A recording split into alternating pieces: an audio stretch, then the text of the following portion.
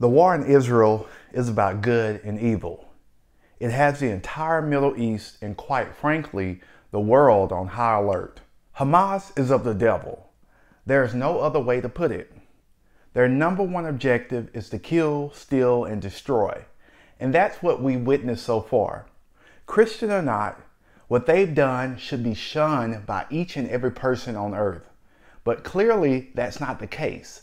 So before I get into the details of this tragedy, I'd like to spend a few minutes praying for the citizens of Israel and for the families who have lost a loved one due to the terrible cowards who call themselves Hamas. Father God, I come to you in the name of Jesus. First and foremost, thanking you for your unconditional love, your strong and sturdy foundation. Father, I ask that you would forgive me of my sins.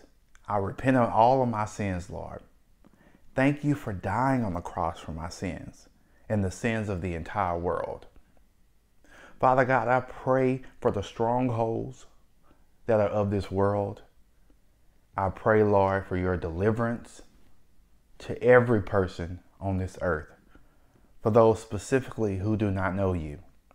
I pray, Lord, that they will come into contact with you and have a change of heart and truly accept you in their heart as their Lord and Savior, Jesus Christ. Lord, we do not wrestle with flesh and blood. We wrestle with the principalities of this dark world. And I know that Hamas is directly from the devil. This is a spiritual warfare. And this is a spiritual attack on humanity. Yes, we live in a fallen world.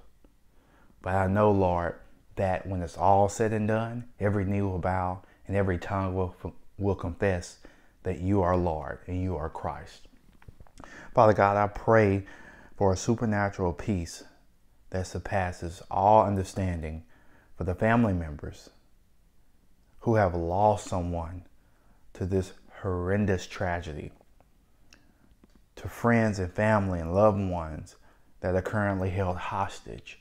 I pray that you would give them a supernatural strength, Lord. And if they do not know you as their Lord and Savior, at this moment, wherever they are, that they will accept you, Lord, because this world is passing over. And the only thing that will stand is a new heaven and new earth, the heaven that you have created for everyone that choose and accept you as their Lord and Savior, Jesus Christ. So again, Lord, I pray for the ones who do not know you. I pray for the families who have lost loved ones to this senseless tragedy, Father God. Thank you for your grace. Thank you for your love. Thank you for your accountability, holding us accountable, Lord Jesus. The good news is the gospel. In Jesus Christ we pray, amen.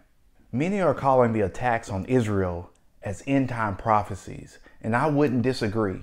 No matter what comes of this battle, God is still on the throne, and his word will forever remain true. It's important that you and I keep our focus on the one and only Almighty God who can save us from the filth of this world. Hamas, President Biden, nor any other world leader has the answers or the power to prevent the pure evils of this world. Jesus Christ was the answer, is the answer, and will forever be the only answer to your heartache and pain. I'm not going to pretend like I have the answers and that this war will usher in the Antichrist, but I do know that we're living in the last days. As I sit here and think about this war, I'm watching a CNN interview hosted by Jake Tapper. Jake is interviewing this lady by the name of Natalia Ben-V, whose son was unfortunately taken by Hamas.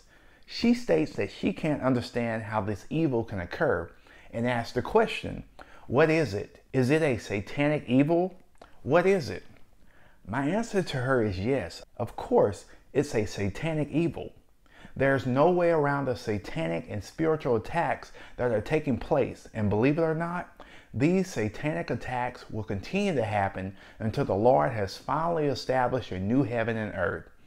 That's why it's imperative that you and I keep our trust in him. Jeremiah 2:13 states, "For my people have committed two evils.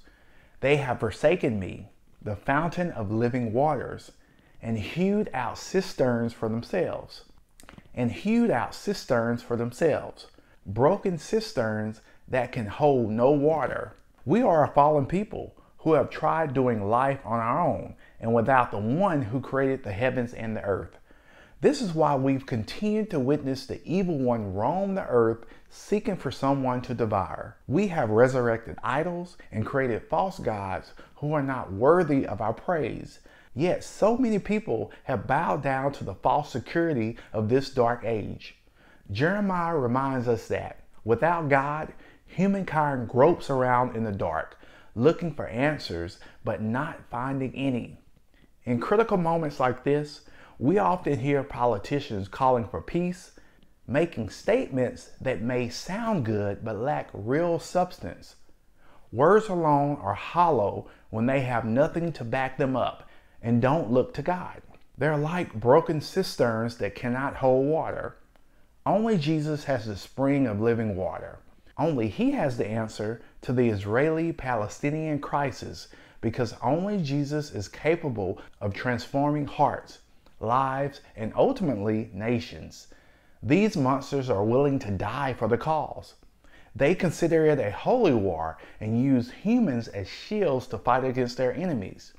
If using innocent civilians as shields is not evil and satanic, every Hamas terrorist who is killed by Israel becomes a martyr for the cause, inspiring the next generation to fight back against what they perceive to be the evil occupier.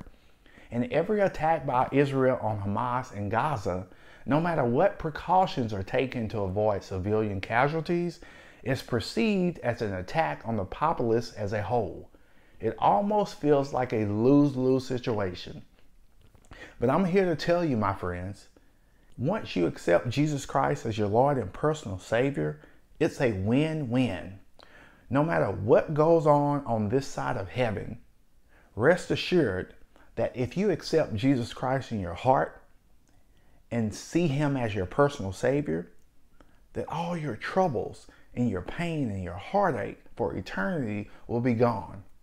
So for all of you who are witnessing these horrific acts by Hamas in Israel, and you do not know the Lord as your personal Savior, I encourage you in this moment to set down your pride and your ego and all the false idols and the false gods that you're praising, to accept the one and only true God, Jesus Christ, into your heart. Again, we don't know what the future holds for the country of Israel, but I know what the future holds if you put your heart and your trust in the Lord Almighty, the creator of the heavens and the earth. Again, we'll continue to pray for the people in Israel. Thank you for your support on my channel. Always strive to remain set apart. Take care.